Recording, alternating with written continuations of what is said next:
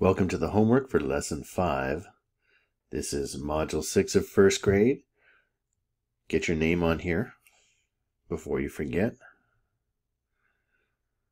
And you may draw or cross off to show your work. 10 more than 79 is, well, let's look at what we have here. Here's a group of 5 tens, so that's 50. And then you have 60, 70 there, and this is 9 more. So you have 79. So what you need to do is draw another 10. There. That's a quick 10. So 10 more, now you have one more 10, so that's 89. And now we have to look at 10 less than 81. So here we see a group of 5. That's 50, 60, 70, 80. 81 is what we have here, and we want 10 less. So that means we're going to cross one out. And now how many 10s do we have? We have 7 10s, and we still have that single 1. For part C, 1 more than 79, so we're going to add another cube. And that's going to make this 5 10s, right? 10, 20, 30, 40, 50, 60, 70, and this will make a group of 10 now, 80. And now what's 1 less than 80? So what we're going to do is we're not going to cross out a whole 10, we're just going to cross out one of them. And I'm just going to write down that that's a 9 now. So what we have is 10, 20, 30, 40, 50, 60, 70, and 9. 79. Find the mystery numbers. You may make a drawing to solve, help solve if needed. And that a drawing would look something like those. Quick 10s and 1s. By either adding or crossing out. And the first one here says 10 more than 75. Well, we need one more 10. If we have 7 10s and we're adding one more 10, we're going to have 8 10s and 5 1s. So that's 85. And 1 more than 75, well, starting out with 75, and we're going to have the same number of 10s, 7. We're going to add one more 1, so now we'll have 6 1s instead of 5, so that's 76. 10 less than 88, so we're going to start with 88, that's 8 10s and 8 1s. 10 less means we're going to have 1 less 10, so instead of 8 10s, we're going to have 7 10s. We'll still have the 8 1s though. So 10 less is 78. And 1 less than 88, well, again, we're going to start with 88. That's 8 10s and 8 1s.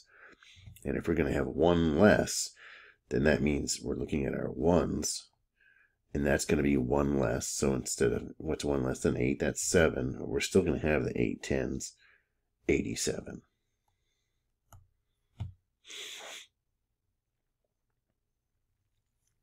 And here we're just doing some different work here with 1 more, 1 less, 10 more, 10 less. And what's 1 more? So just regular counting, 40, 41. After 50 comes 51. After 65 comes 66. After 69 would come 70. And this is just 1 more. So this is regular counting. What would come next? 99. 100 comes after 99. And we're writing the number that is 10 more. Be careful with this, but mostly we're just looking at the tens digit here. So 60, 70, just think if you're counting by tens. And after 70, it's sometimes if you can't remember what comes next, you can just start from 10. 10, 20, 30, 40, 50, 60, 70, 80. Oh, it's 80 comes next. Sometimes that's what you have to do. But really, we should just be looking at that tens digit every time and thinking, what's one more 10? It would be 87. What's one more 10? From 89, it would be 99. And usually it's not going to change the ones digit. 90. And the next one you're counting by tens, what comes after 90? That's 100. And now we're counting backwards. So these are less. What's one less? 53. If we're counting backwards, we'd have one less. That ones digit is going to be one less. So we're still going to have 50, but it's going to be 52. And one less there. That means, of course, that's also going to be 2 is one less than 3. But we'll still have the 70. And then 0 is 1 less than 1. Well, we'll still have the 70. And here, 1 less than 80. Well, that's a 0. So you're thinking of like, what's 1 less than 0? You can't really do that, right? But you have to look at this number. What's 1 less than 80? Well, 70 if you're counting by 10, so it's 79. And what's 1 less than 100? 99. And now counting backwards by tens. What's 10 less than 50? 40. 10 less than 60 is 50. 10 less is a little bit easier than 1 less sometimes. 84, because you just have to look at that tens digit, and the ones digit will always stay the same. 1 less than 90, 10 less than 91 is going to be 81. 10 less than 100 is going to be 90. And now fill in the missing numbers in each sequence. When you're doing work like this, you want to see, are the numbers getting larger or smaller? First thing you want to notice. Then how much are they getting larger or smaller by? Are they getting 1 bigger or 1 smaller? Are they getting 10 bigger or 10 smaller? Or 5 bigger or 5 smaller? So that's what you do to look for the pattern. The first thing you want to look for are the numbers getting larger or smaller. So here it looks like 50, 51, 52. They're getting larger. They're getting 1 larger each time. So the next one is going to be 53. And here, 62, 61. Well, let's go across and do B next. Okay, we're going to do this one next. So 79, 78, 77. They're getting smaller. And they're getting smaller by ones because we're in the 70s all 3 times here. So 76. And here we're in the 60s, and they're getting smaller by ones. So you can see 2, 1, 0, 60, and then 59 comes next, and it counts down from there.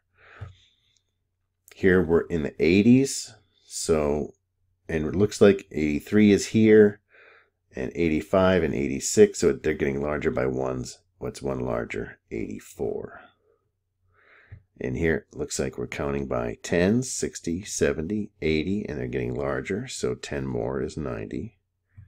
And here, counting backwards from 100 by 10s, 10, 90, 80, 70.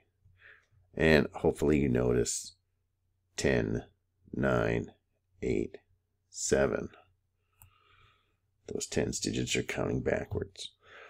And so now here we're looking at 57, 67. So let's see that? 50, 5 tens, 6 tens, 8 tens. So in between is going to be 7 tens, and they all have 7 ones.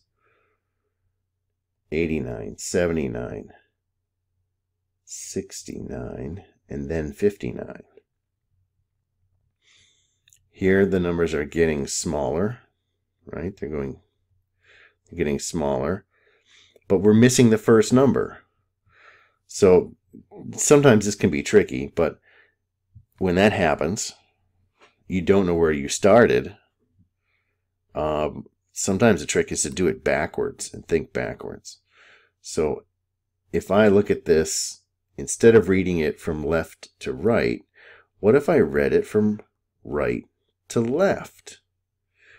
And just thought about what should come next. So if I do that, if I read it backwards, here's what I'm going to see. 97, 98, 99, oh, 100. So sometimes that helps. And when it's the first thing that's missing, read it backwards. And here we have, it looks like the numbers are getting smaller because we have 84 and here we have 64. So since these both end in 4s, I'm thinking they have 4s for ones digits. I'm thinking they're all going to have 4s because this is getting smaller by 10s. So what's in between 80 and 60? 70. And then now I can use that same trick if I want. Reading it backwards. 60, 70, 80. This has to be 90, 94.